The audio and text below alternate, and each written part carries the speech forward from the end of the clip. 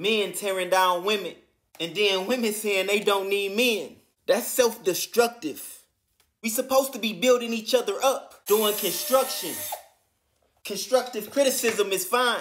But whatever happened to men being builders? Jesus said build one another. Listening to women speak down on men and men talk down on women is absolutely disgusting. We not building, we destroying one another, tearing down each other. And that's the spirit of Satan.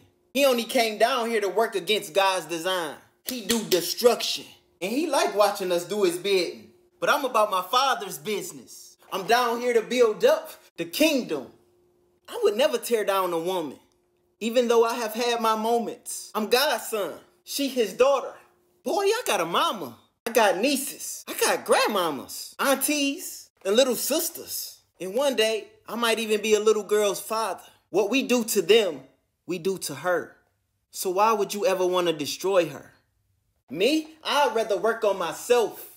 Let God do some reconstruction than to ever again tear down a woman. Everything you say about a woman, there's a man somewhere who said the same thing about your mama. I thought you said you love your mama. Then why you treat her like that? How we treat a woman reflects what we think of our mother. That's the only reason I ask. She a single woman trying to man up because ain't nobody ever wife her. Now you a grown man putting down women, continuing the very cycle that had all of us growing up with single mothers. But forget what y'all talking about. I'm a builder. I'ma build her. Build with her. When it made that pretty girl my wife, working on our marriage. You know, doing construction. Yeah, she got problems, just like I got problems. But she my problem. I can't solve her, save her, or fix her. But I can love her, just like Jesus loves me. You don't know your own worth. That's why you can't understand hers. We gotta be willing to do the work. Brother, you don't even understand your own pain, your own hurts. That's why you don't see nothing wrong with hurting her. And the reason why I'm speaking more to the men is because God left us in charge first. Yeah, there's some women out here bossing up and doing their thing. I came from a single mother.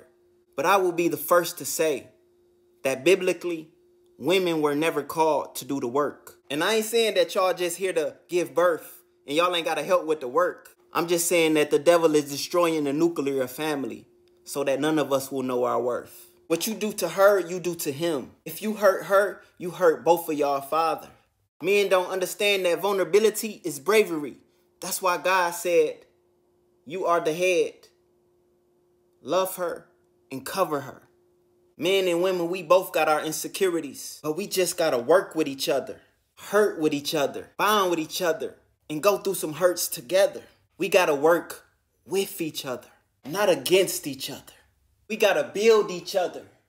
God left us down here for reconstruction.